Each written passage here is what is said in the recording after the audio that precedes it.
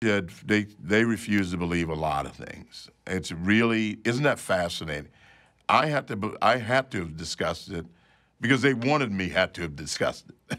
It goes back to the thing about affirmative action. You have to believe in affirmative action because we think you ought to believe in affirmative action. Well, how's that different from slavery? How's that different from segregation? How's that different from being told you can't walk across that park? Oh, you can't think those thoughts. How's it any different? You know what? I'd prefer to be excluded from the park because I can live my life quite freely without having set foot in a park. But you can't live it freely without having your own thoughts.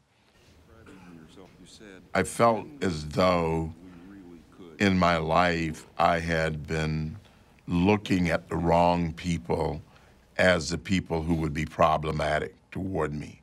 We were told that, oh, it's going to be the bigot in the pickup truck, it's going to be the Klansman, it's going to be the rural sheriff. And I'm not saying that there weren't some of those who were bad, but it turned out that through all of that, ultimately the biggest impediment was the modern-day liberal, that they were the ones who would discount all those things because they have one issue or because they have the authority, the power to caricature you.